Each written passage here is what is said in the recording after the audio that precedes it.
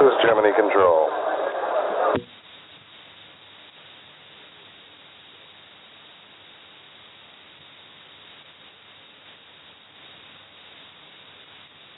This is Gemini Control. The latest report from downrange says this is a direct contact with an airplane in the area with the Molly Brown pilot and command pilot. They advise the airplane that they are staying in the spacecraft. However, they are removing their suits. Apparently, they're a little warm.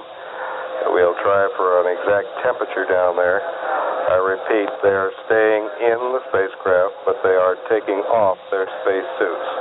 This is Gemini Control.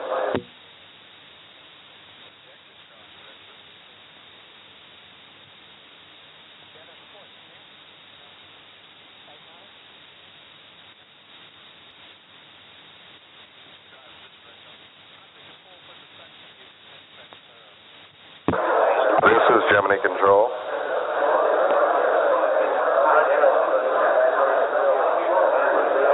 This is Gemini Control. Our latest advisory from downrange places the carrier Intrepid 42 miles from the spacecraft. This would indicate an additional sailing time of approximately an hour and 20 to 30 minutes.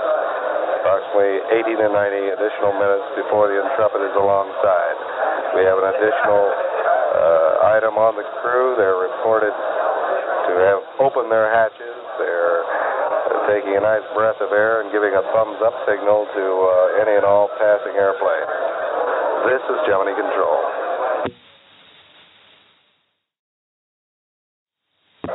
This is Gemini Control.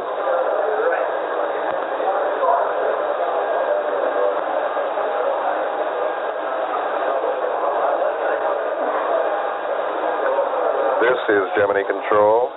Our latest reports from downrange have helicopters in the area over the Molly Brown spacecraft. Swimmers have been deployed. A flotation collar now rings the spacecraft. It's floating very nicely. The latest estimate, and I'm sorry if there is confusion over these estimates, we've tried to relay them as fast as they've come in. They've come from many sources. Our latest estimate places the spacecraft some 58 miles from the carrier. I'd like to correct an earlier indication that the carrier would be alongside in 50 minutes. I think we should revise that to more like an hour and a half, an hour and 45 minutes. Again, that is only a tentative estimate. When things are a little bit more secure, we'll pass that information on. This is Gemini Control.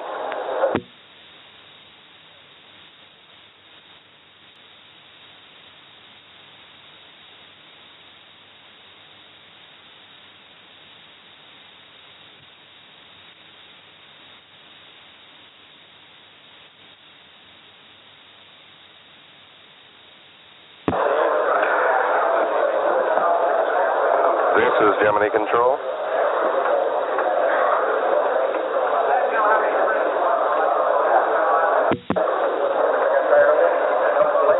This is Gemini Control. Our latest advisory from downrange indicates that a helicopter pickup will be made. A helicopter pickup will be made of the crew, and the helicopters will return them to the carrier Intrepid, now some 40 miles from the spacecraft. Meanwhile, Vice President Humphrey has been on the floor of the control center the past 10 minutes. He's passed among all the flight controllers, I think shaking the hand of each one. Very pleased about the mission. We now can confirm that the astronauts are in the helicopters, both astronauts in helicopters, and are being returned to the carrier at this time. This is Gemini Control.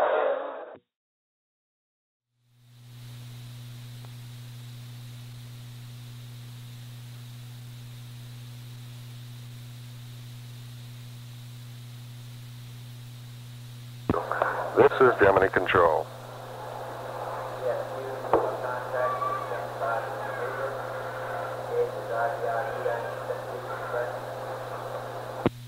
This is Gemini Control. The helicopter bearing Gus Grissom and John Young is now over the deck of the carrier Intrepid. momentarily it'll touch down. A red carpet has been spread out on the deck of the Intrepid.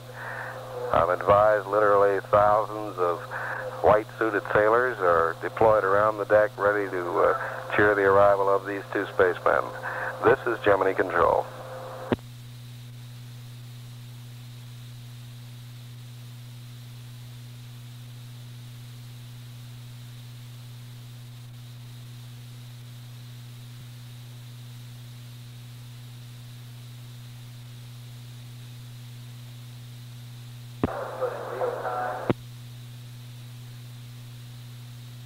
This is Gemini Control.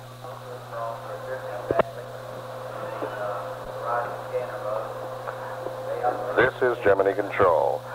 Gus Grissom stepped out of the helicopter only moments ago aboard the carrier. He was described as having a big smile on his face, waving to the crowd of sailors that are thronging around the helicopter. John Young following several steps behind him, both of them obviously quite happy, looking great after a splendid 3-orbit mission. This is Gemini Control.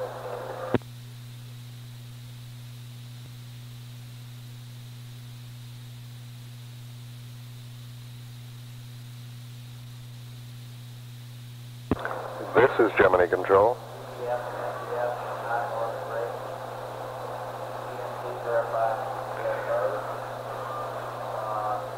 This is Gemini Control.